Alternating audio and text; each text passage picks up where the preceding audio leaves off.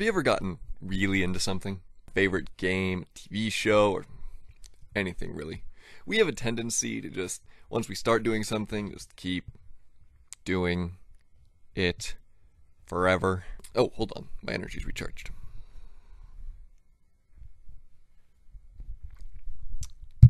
No, but seriously, we really get caught up in the things we like. It can be very easy for something to turn from a hobby into an obsession. And not long after, we might even start following it like an idol, a false god. But wait, what does this have to do with our search for a perfect leader? Well, the last few weeks we've been talking about good old King Solomon. He built a temple, he judged cases for the public. He's been overall a promising guy. But good old King Solomon wasn't always perfect.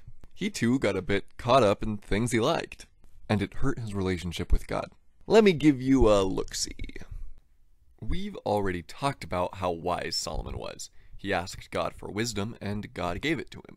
But here's the stories of something not so wise Solomon did. He made deals with other kings that the kings would send their daughters to marry Solomon. Not just one king and not just one daughter who would be one wife. He got lots. Not even just lots. More than 10, more than 20, more than 50, more than 100, more than 500.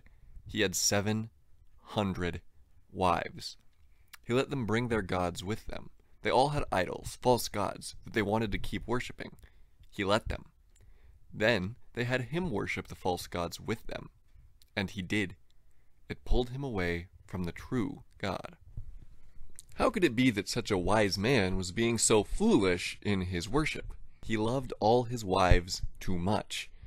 He listened to them even more than he listened to God. As a result, God gave this punishment. He declared he would take Solomon's kingdom from him. He would give it to his servant. Despite this, he would wait until after Solomon was dead. And, out of respect for David, his father, he would give one single tribe out of the 12 tribes of Israel to Solomon's son. The servant's name was Jeroboam. Solomon was angry and tried to have Jeroboam killed, but he escaped to Egypt until Solomon died. So much for Solomon being the leader we were looking for. But nonetheless, we can learn something from Solomon's mistake. We should have no other gods. It says so in the book of Exodus. Never have any other god. We need to keep God on top.